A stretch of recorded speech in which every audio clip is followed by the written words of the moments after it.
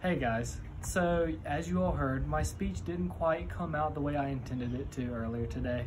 There were a couple of difficulties I was going through, like wasn't able to get a mic check and I wasn't really sure how my voice was going to sound bouncing off the speakers all the way down the football field. So I felt that I wanted you guys to hear my speech how I first intended it for y'all to hear it. So I'm going to redo my speech to make it up to you and to make it up to myself. We are incredibly thankful to be here considering the tribulations the world is facing today. Thank you to the great leaders in our community, our phenomenal staff, teachers, and graduation committee who made this unique ceremony possible. I want to thank God for His blessings and guidance in my life. I would also like to especially thank my parents for all their hard work over the last 18 years. I would be extremely lost without their love and support. In addition, thanks to all the parents, family members, teachers, and mentors that helped us reach this huge milestone in our lives.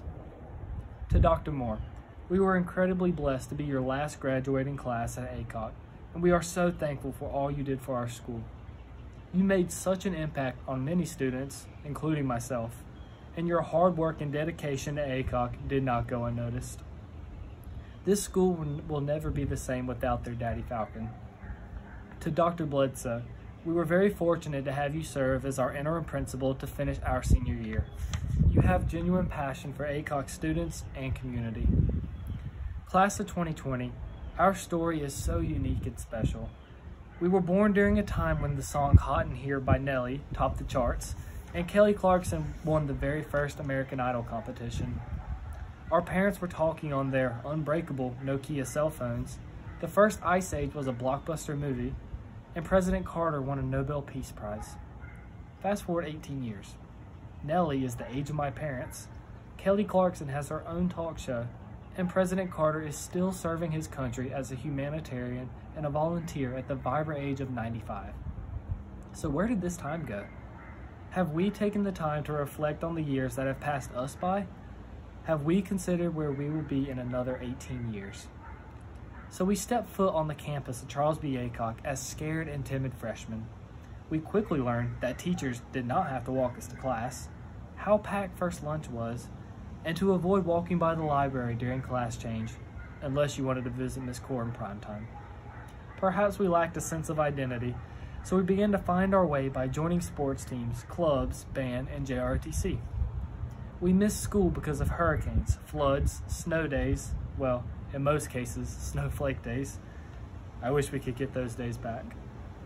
We competed in sporting events and competitions. We participated in Spirit Week, attended homecoming, and went to junior prom.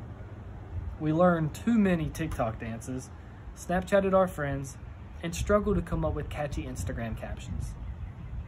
But most importantly, we showed persistent support for our community by raising more than a combined $14,000 for Kitty Askins Hospice Center and for New Bern High School after they were devastated by Hurricane Florence. We also raised thousands of dollars for Operation Christmas Link over the past 4 years to help purchase Christmas presents for needy students right here at ACOC. By the way, we raised more money each year than any other class did at ACOC. Amidst everything that was going on, sports, clubs, Spirit Week, TikTok, and don't forget, class, suddenly our senior year arrived. And just as quickly as senior year arrived, it was ripped away from us. As underclassmen, we watched with anticipation and envy as the seniors before us enjoyed their senior picnics, attended senior prom, and were involved with all of the end-of-year festivities, a time to enjoy themselves, reminisce on the good times, and experience their final days at ACOC. Instead, we were forced to spend our final semester quarantined at home and learning remotely as COVID-19 became a global pandemic. We lost our senior sports seasons and events that every high school senior should be able to experience. As I realized that returning to school was not an option, it dawned on me that we had walked the halls of Charles B. Aycock High School together for the last time on March 13th. We had no idea. We had no forewarning and no preparation. If we didn't know already, we quickly learned that nothing in life is guaranteed, except for change. Just when we think we've got everything figured out, just when we're comfortable, everything can change. Is it a coincidence that we are a generation born into a world devastated by the tragic events of 9/11, and now we are graduating high school in a world devastated by sickness and social injustice? I don't think so. These are defining moments. We have a responsibility to be a light in the darkest of times, to serve as catalysts for change and equal opportunity. Class of 2020, I challenge us to be the light moving forward. So as I close, to quote The Office, Andy Bernard said, "I wish there was a way to know you were in the good old days before you actually left them."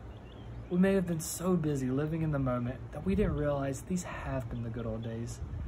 The past 4 years have been incredible, thanks to you, Class of 2020. I am honored to have served as your class president, and I cherish you for the wonderful memories that even face masks and social distancing can never take away. So as we embark on our journey into the real world, I ask that we hold on to friendships, forgive and forget, do great things, and to always remember to call Charles B. Aycock home. Oh, stay golden, Falcons.